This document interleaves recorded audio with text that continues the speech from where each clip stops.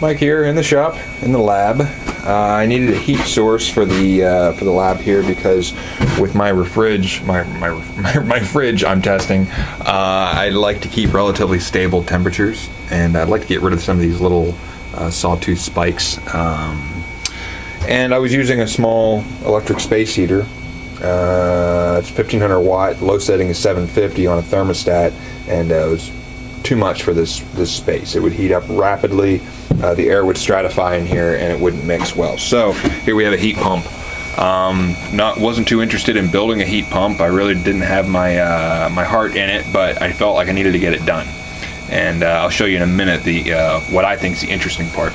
So this is a refrigerator compressor. It's a small compressor. It's rated at 1.26 full load amps. I'm kind of beating the hell out of it a little bit for what I'm doing here, but seems to be more than enough to keep this place warm. So the compressor and the condenser that's back in there is actually just one of those steel black tubes, serpentine back and forth, and then folded over a number of times, along with the fan. That all came out of this refrigerator whenever I decommissioned it. And I thought, how funny would it be to take a refrigerator compressor and guts and turn it into a heat pump? But I think it's enough for this space. But it hasn't been all that cold outside in the last 2 or 3 days that it's been, 2 days that it's been running, to really test it real well. But keeps this place warm, and it doesn't take it very long to satisfy the thermostat, which is set at 70. It kicks on at 67 up to 70. So just to get it running here in the last little bit, I had to kind of open the door up to cool it down a little bit. We run it a little bit high on the head. It's up there around probably 290 right now. Refrigerant is propane, and the low sides are around 30 pounds, which is right around, that's right around freezing actually. It's pretty low on the low side, pretty high on the high side. I already cut a little cap tube out. I started with, 8 feet of 026, which is guesswork. And I've since took a foot off, so we got 7 feet 026. Probably going to cut another 6 inches off and leave it alone for a while, but it's going to start raining again tomorrow, and I'm curious to see how that works out. And you'll see why here in a second.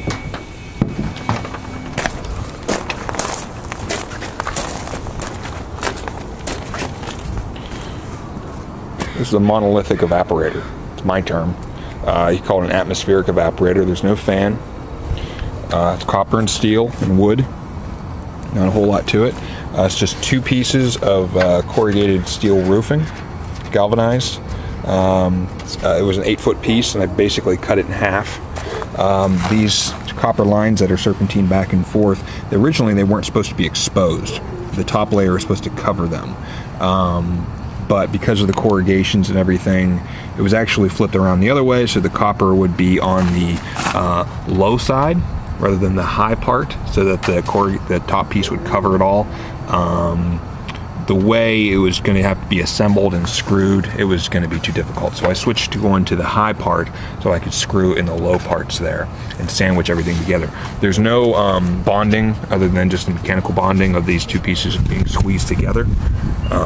The lines just run down through, and you can see it very quickly frosts up. So it's about 40 feet of 1/4-inch tubing there. There's a 3/16 line that runs from the condenser, goes through a replaceable liquid filter dryer, then into the cap tube. You can see that the cap tube has 1/4-inch tubing, silver soldered on both ends, and then it's flared, so I can easily pull this apart and change the length of the cap tube when I want.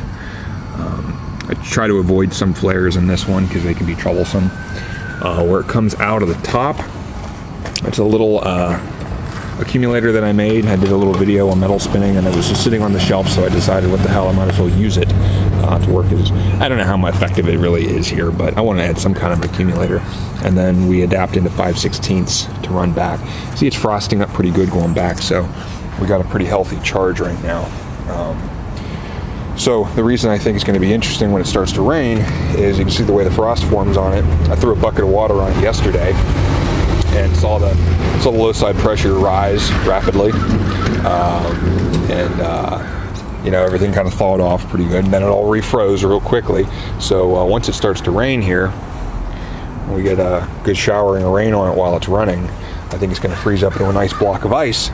Then when the thermostat is satisfied, I imagine some of that, or most of that, if not all of that ice, is going to thaw, whether it's just because of the warmer air, or more likely because of the warm rainwater that's washing down over it. So hopefully it's completely thawed off until it kicks back on again. So wait and see here. So like I said, I will probably do another little cap tube modification. In terms of COP performance, I don't have any hard data yet. I don't know the exact CFM on this this little axial fan. It's it draws about 0.07 amps at about 119 volts is what I get here. 0.06, 0.07. I'm guessing it's somewhere between 50 and 100 CFM, but I'm not sure. I usually get about a 10, 12, maybe even 15 degree temperature rise. It seems to work pretty well on that front. The compressor also puts out some heat.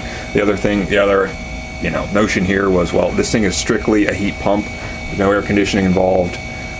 So I just thought, well, I'll just leave the compressor inside where it belongs and get some of that heat too. So when I get some more data, or I get an interesting freeze up on there on the outside, I'll go ahead and do a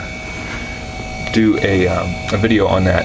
I silver soldered everything, largely because I've found recently it's super easy. All you need is a little propane torch and the good flux. This is good, I think it's Stay Bright 8 or something.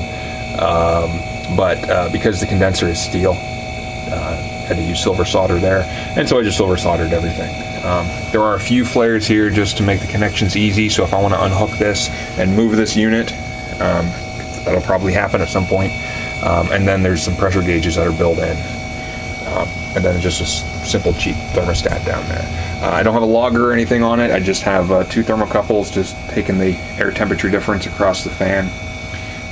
But other than that, it's just kind of a fun thing to play with, and I think the plate outside is pretty goofy and kind of strange, and nobody's asked me about it yet, but I'm sure a few people are curious why there's a big frozen plate leaning next to your shed while it's 50 degrees outside. So I'm excited to see how it deals with the rain and how it deals with the cold weather when this thing's actually put to some use. Right now the fridge is running, and with as warm as it is outside, just me coming home from work and being in here, I saw the thermostat rise a few degrees, just my body heat, and then with the fridge, this thing wasn't going to run, so I kind of made it run.